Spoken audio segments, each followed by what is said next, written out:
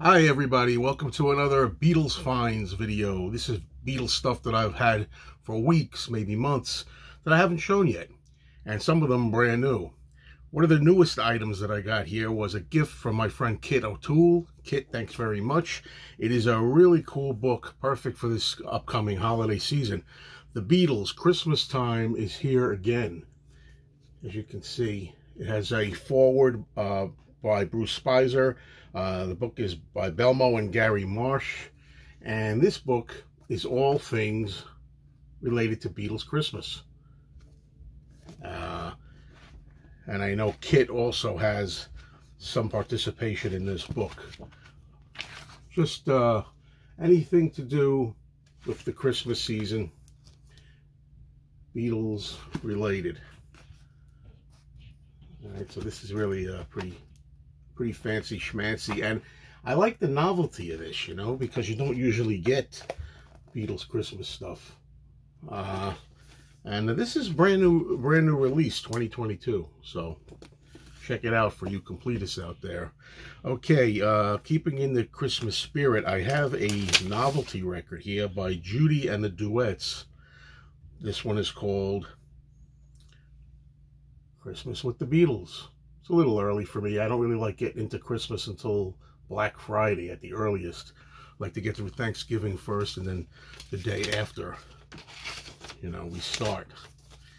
All right, here's Ringo Starr, a 45 or 7-inch record from Germany, Weight of the World. There's the sleeve there, front and the back.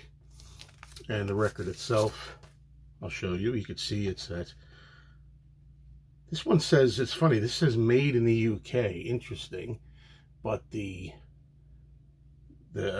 B-side is After All These Years, which is a great song.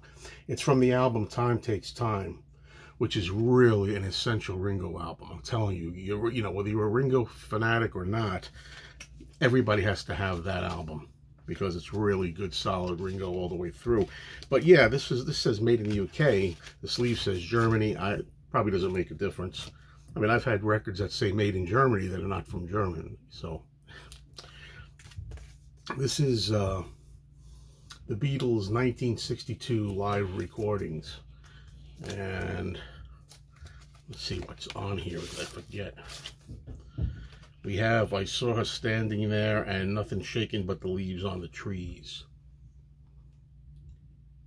It's one side. There's the other side.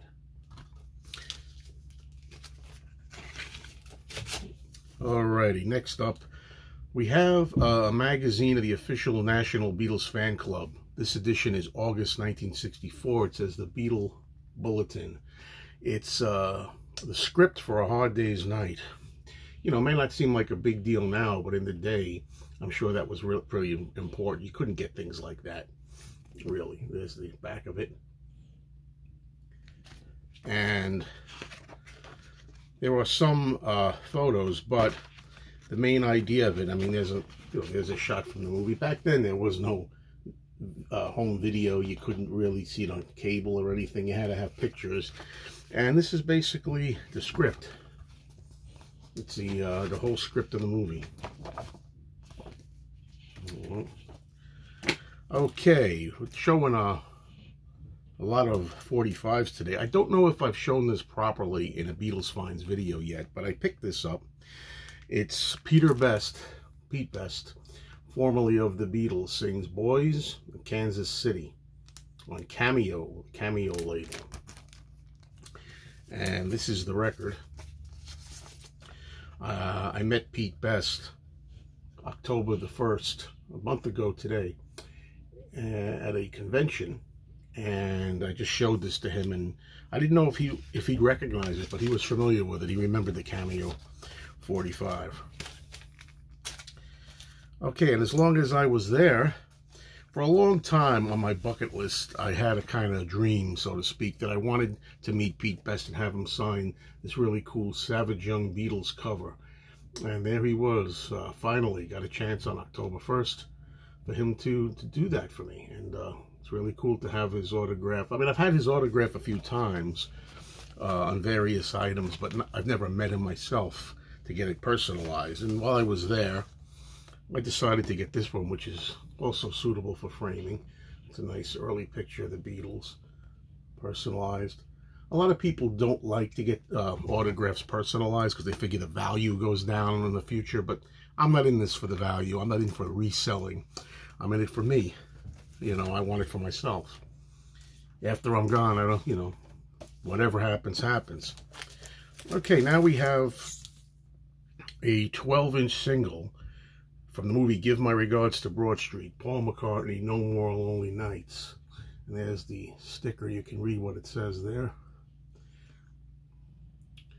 This is still sealed. It does say for promotional use only. This one has No More Lonely Nights, the ballad, the standard version on side 1. And it has, says No More Lonely Nights ballad on side 2 as well, actually. And both of them are the same length of time, actually. So they're both 4 minutes and 30 seconds long. So, okay, next up we have an album which I'm not going to take it out of this, really. You know, I often talk about how I had a collection for many years and then I sold my original collection. I'm trying to get items back.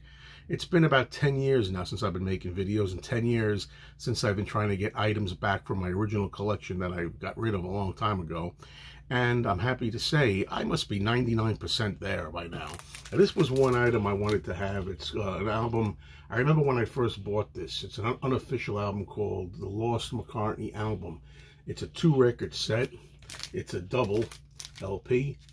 And it has songs that were not included on the official McCartney 2 release from 1980. It has stuff on here like All You Horse Riders, Blue Sway, Mr. H. Atom, You Know I'll Get You, Baby, Bogey Wobble, Secret Friend, and longer versions of songs like Check My Machine and Coming Up. And well, this used to, I remember when I bought this originally, this was a really big deal because you couldn't really get this anywhere. But since then, a lot of these songs, if not all of them, maybe all of them, have been included on the official McCartney Archives edition of McCartney 2. So this is a pure nostalgia buy just to get that record back. And I am so happy that I did. This here I'm going to show you is Band on the Run, Japanese issue with the Obi strip. And what's really cool is that within this, of course, first of all, you have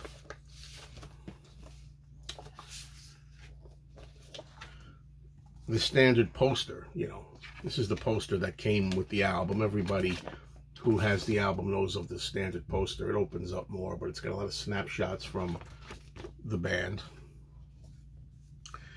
But it also has these interesting items in here. These are Japanese lyrics and also the American lyrics, English lyrics, I'm sorry, not American, English lyrics as well. So this is really nice. This is really like the main reason I think I got this. I liked that it was complete and it had everything in there, you know. So this is really nice. Okay, the last thing I want to show here from my friend George. Hello, George. I have to be honest with you. I'm supposed to be listening to a couple of records from George, and my goal is to get it done by December 1st, before the month of November is finished, to get those records listened to. Right now, I did a very short search around this mess, and I can't find the records, but I know they got to be here somewhere, George. Just take it. I got to find them. They got to be here. But George, in addition to sending me those records to listen to, sent me this really cool item, John Lennon section. Today's free press, you know, just an advertisement that I think is really unique and cool. Also, this was in here, exclusive John Lennon book excerpts. Not really sure what the book they're referring to is, but I think it's cool. It's a nice advertisement. John Lennon book excerpts, Sunday through Thursday. So that's it for this edition of the new Beatles Finds I've gotten. Probably stuff here I still have to show that I haven't shown yet. Thank you all for watching. Please subscribe if you haven't. Hit the bell so you're always notified when I go live. I'd like to talk to all of you out there. And you'll always know when I have another video. Thanks, everybody. Have a great day.